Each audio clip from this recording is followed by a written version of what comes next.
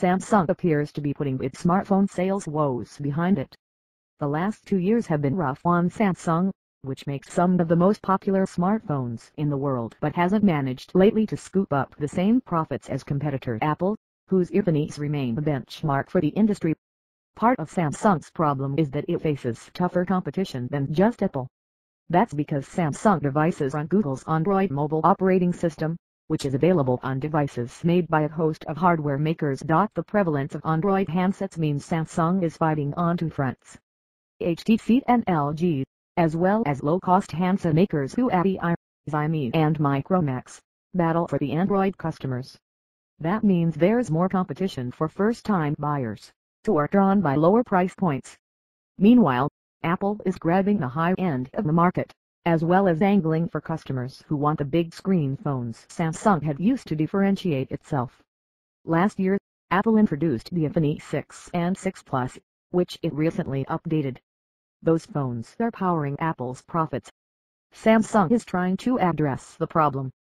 In April, it introduced the high-end and well-reviewed Galaxy S6 and S6 Edge, flagship handsets made of premium materials, something consumers have requested for years. On Thursday, Samsung showed the process is ongoing. Samsung reported an 82% rise in operating profit, snapping a streak of 7 consecutive quarterly profit declines, even though revenue from its mobile division was largely flat. Samsung reported third-quarter operating profit of 7.39 trillion won, or $6.45 billion, on revenue of 51.68 trillion won. Samsung, which doesn't release smartphone shipment numbers, said it saw a significant increase in smartphone shipments but that revenue was hurt by price cuts for its Galaxy S6 and S6 Edge and shipments of low to mid-range smartphones. The mobile division's profit increased by about 33%, providing about a third of total operating profit in the quarter but sharply lower than the two-thirds it's provided in the past. Meanwhile, profits doubled at the division housing Samsung's chip and display businesses. Still, Samsung indicated the good times were unlikely to last. It forecast profits would fall in the fourth quarter and initiated a share buyback.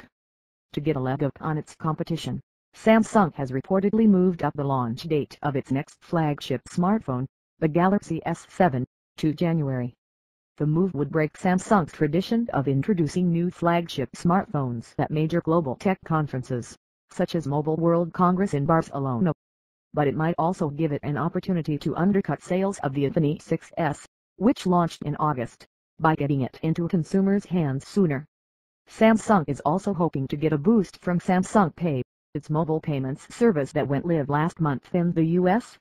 The service lets customers pay for goods and services using their smartphones or gear to smartwatch. As with Apple Pay, the competing service launched last year by Apple, the goal of the feature is to build customer loyalty amid the fierce fight for smartphone customers.